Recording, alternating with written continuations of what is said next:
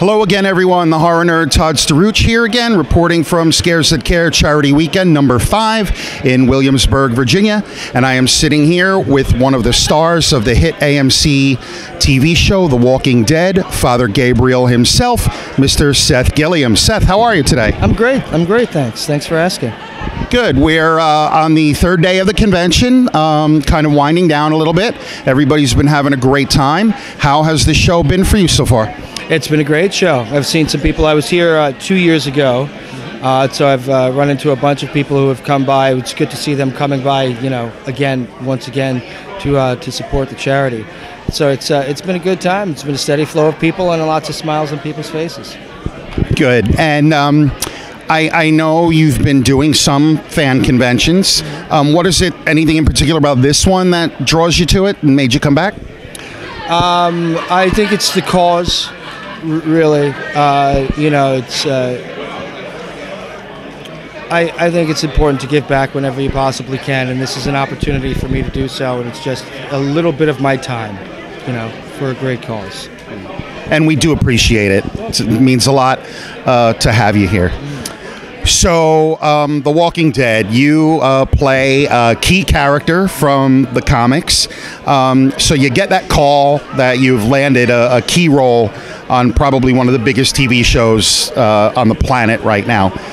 Just describe that feeling a little bit for me. It was a little surreal. Your world's going to expand exponentially. But then the first thing that you go to is like, well, how can I fit? What can I do to be a part of the show to help bring something to it? Because they're hiring you to do a job. You can get a little lost in the immensity of it. But when you start to just think back to moment reality, it helps to ground you again.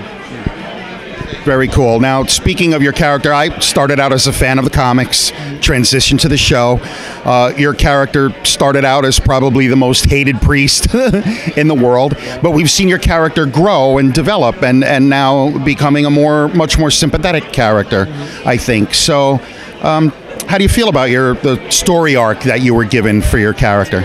I'm very excited by it. I think it's been a fantastic story arc. I didn't, and I've said this before, I didn't really think that Father Gabriel was very long for the world at all. I thought 2 or 3 episodes. We all thought that, I have to tell you. And I think, and justifiably so, the guy did not seem to be built for the world around him. But I think the writers have done a fantastic job, in my opinion, of making it believable to see the kinds of changes that this person can go through to get to the point where he is now. It's from the top of the rock screaming for his life to being, a valid member of the community. Very cool. Is there ever a time where it surprises you a little bit, the passion that the fans have for both the comics and the show? The fact that they come and line up, just for the chance to spend a few minutes with you? Yeah. Each convention I go to, I'm a little surprised by it because the energy is always just incredibly up.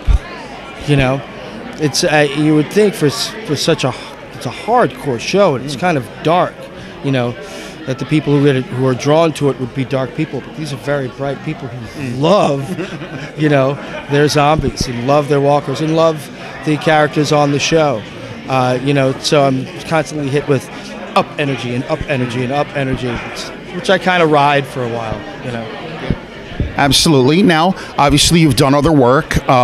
Speaking of dark, you were on Oz. Yep. Not exactly an upbeat show. Right show. Exactly. So just describe briefly for us a little bit about your experience on that particular show. That show is great. There was a lot of really, really tough material that we were doing. There was a lot of, there wasn't a lot of man-on-man love. There was a lot of man-on-man hate that was going on in that show. So one of the things I remember about it is how generous the other actors were. Because, you can try to be a tough guy or whatever, but if the person you're playing with isn't afraid, it doesn't work. Sure. So, there's lots of give and take on that show that was really beautiful to see from these really tough, hardcore actors, So I see here you have quite a line building. I don't want to take too much of your time. So obviously you're continuing on The Walking Dead, and I know they get a little dicey about talking about other projects, but do you have anything else you're working on that you want to tell us about? Nothing at the moment. You got something for me? We can talk. I'm an independent film producer in New Jersey, so I'll give you a call sometime. We'll chat about it. Seth, thank you so much for your time. I wish you nothing but continued success on The Walking Dead and beyond. And thanks again for coming down to Scares That Care and supporting a great cause. It was a pleasure speaking with you. Seth Gilliam, Father Gabriel from The Walking Dead, everybody. Thank you for watching, and we'll see you all in the next interview.